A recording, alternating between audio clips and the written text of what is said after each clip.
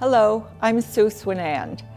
I'm standing in the greenhouse, the tropical house at the Botanical Gardens of Wellesley College. I am an artist and an art teacher, and today I'd like to tell you a little bit about the Botanical Gardens and the greenhouses here, about some of the classes we do at Wellesley, and also about a current exhibition I have in the visitor center next to the greenhouses. It's actually a wonderfully delightful place to spend an afternoon or to come and read a book. It's like a little bit of paradise, especially in winter, to be able to wander in here and watch the sun setting and see the snow falling. It's delightful. The greenhouses are quite extensive. They have a desert room, a water room with a little pond and goldfish. We're in the tropical room where they have bananas and coffee and all kinds of exotics. It's amazing, but every time I walk through here, I see something I've never seen before. So it's that aha and that delight at looking at things and always being surprised at what's going to be here. From week to week it changes, and actually when you walk through the first time in the same day, you walk back and you see something you didn't see before. I've been teaching at the greenhouses for about 15 years now, and I have to say I really do enjoy it. The people we have are delightful, and we get various people from all walks of life, all different ages, some students, but usually people who are taking the class here for enrichment and the pleasure of looking at things carefully. This is the desert room, and there are really some phenomenally weird things in here. There are quite a few greenhouses. Well, there's an orchid room also. You really need to come over and explore for an afternoon. I teach a painting class where people can or cannot, well, they can choose for themselves whether they are going to work in the greenhouse or whether they want to work in the studio or work from something from their imaginations. So, but the beautiful part is that the greenhouses are here for inspiration. Now I'm standing in the visitor center adjacent to the greenhouses at the Wellesley College Botanical Gardens. And part of what we do here is we have exhibitions, usually monthly, or this exhibition that I'm going to show you is my own work, and it will be here through the end of November. As I said, I teach a class here in the greenhouses, which is primarily watercolor medium. This exhibition is work that I have done. Most of it's drawings and paintings, but it is work that is primarily inspired by the natural world, and the forms that I find so fascinating are all out there in the greenhouses to be found. So all my life I've been looking at nature and the wonderful, amazing things that it produces, and when I make these paintings, I'm really painting from my imagination. I don't do any drawing. I don't, well, in the drawings, of course, I don't do any pre-planning, let me say it that way, but I sort of feel my way along and just use my imagination, and I'm really looking at it to sort of access a more subconscious way of working, and really working from my memory of nature. So it's kind of like putting nature through the filter of my own self. So most of the forms in this painting, as you can see, are very organic. And by that I mean something that might have been a shape or form made by nature. I do other kinds of work. I do some sculptural work, I do some printing work. I sort of do whatever the idea requires and follow my nose where it leads me. So I have fun trying all different kinds of materials, but I do show a lot of watercolor work. And one of the things I'm trying to do with the watercolor medium is make it more physical, make it more visceral, make it more of a painting medium. Watercolor is a medium that, as most of you know who have done watercolor when you were a little kid probably, it's a very bodiless, it's just a colored water that you're spreading on the sheet. There's nothing there but that, which is what we love about it because the light goes through the color, and that's one of the things everyone responds to is that transparent color.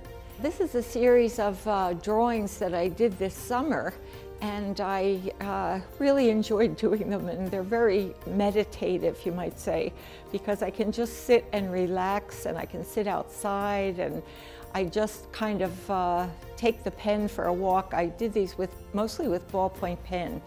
So again, as I say, there's no planning in the beginning. It's just moving the pen and seeing what kind of shape you get, and then how that might suggest some kind of form from nature. So I called the show Wild Things because the plants seem to have a life of their own and a bit of a personality. I always like to get a little bit of humor into the work, but these were some pieces that I did during the summer, and as I say, they're very meditative because 3 or 4 hours could go by and I'm just sitting there making these little marks and filling up the space. The class I teach is more about painting with your imagination and more about making work that's expressive rather than concentrating on such accurate photographic rendering of the plants, which is more in the area of the botanical classes.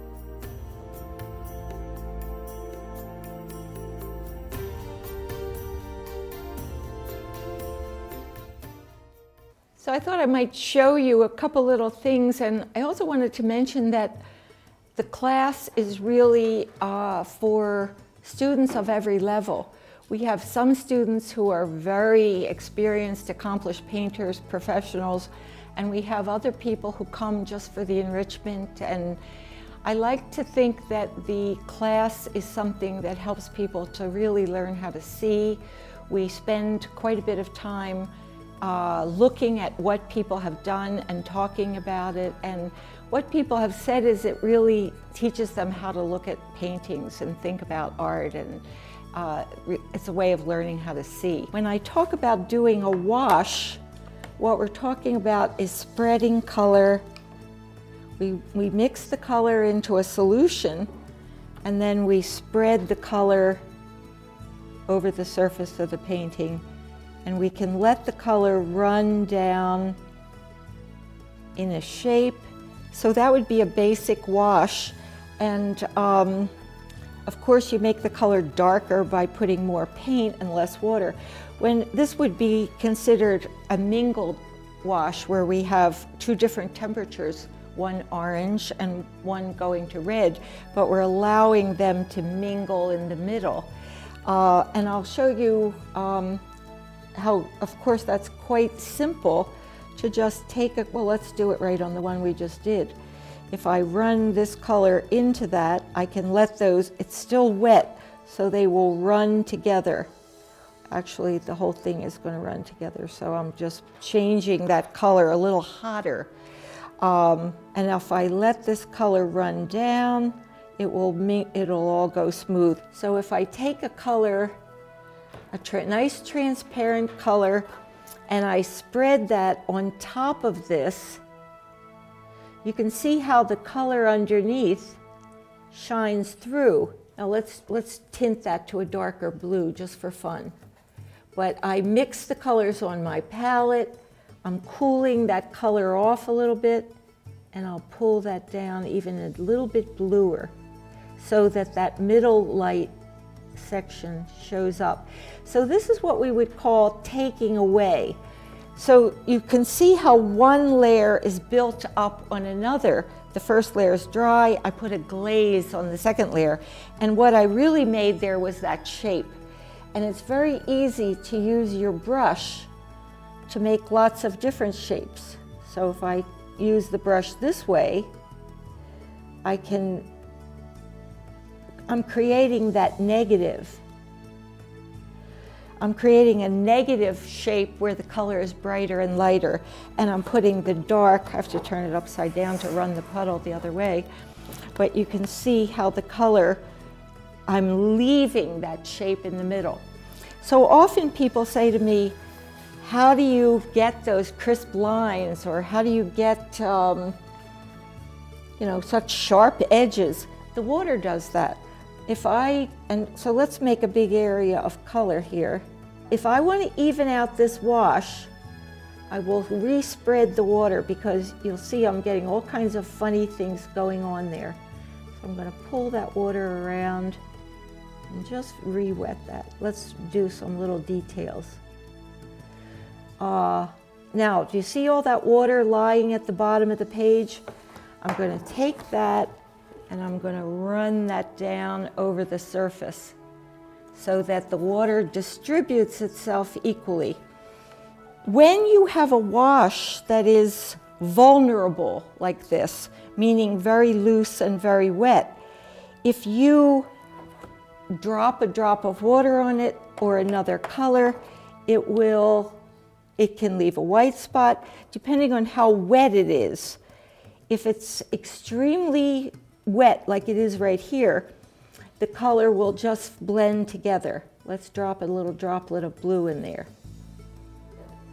But if I touch the paper there, it will run and blend into the other colors. I can do things like tap the brush to put random spots. So I'm looking for ways to sort of make that wash more interesting, more physical. And as I say, if I drop a drop of water in that, let me see if I can get a nice big, it's still a little bit wet, but you'll see that that will bleed out and make wonderful little patterns that seem very organic. So there are lots of fun things you can do with the painting. When I look at, here's a painting, you might be able to see better because it doesn't have glass, but you can see that I've used crayons here to scratch over that. I've used little droplets of water here in this big wash, and what was underneath that pinkish color was yellow, so the droplet went back to a yellow color. Here's another area where I've used splattering. And then sometimes I'll use crayons to activate a surface, or little pencils. And so again, it's not so much drawing, but it's sort of finding the shapes. That is what I'm encouraging students to do, to think more from their imagination, even though we study the forms in the greenhouses. I'm just trying to show that while the wash is still wet, you can scrape to get a white line, or you can scrape with a sharp tool to get a dark line, very, very fine dark lines, or you can scrape with your knife to get textures. These are all ways of getting texture in the material. And it is true that trying to erase takes a little bit of the freshness away, but there are a lot of ways that you can compensate. And you need to be able to make corrections or you can't move forward sometimes. What you do is you take your brush, you wet it with clean water, and you push backward to the point. And you can then blot that area, and that's just called lifting. Let's do it on a darker passage. Now some colors are very staining and they won't lift as well, but most of the time you can lift off enough that you can make your correction.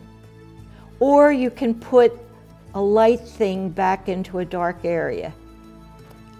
So I'm rubbing this out, and I'm using the flat brush because that allows me to put a lot more energy onto that scrubber than a round brush would, which would only be using one little hair at the front. So don't want to press too hard, but using clean water, I've changed that whole shape there. And sometimes you need to repaint the edge next to it so that it looks fresh after it dries. A lot of times I'll let that dry and then repaint this so it's fresh again, so the edge doesn't look rubbed. But that's just called lifting. So I just wanted to give you a little sample of some of the ways we move paint around. And If you'd like to see more of my work, I'd be delighted if you'd visit my website, www.swinand.com. And I hope to see you sometimes over at the greenhouse.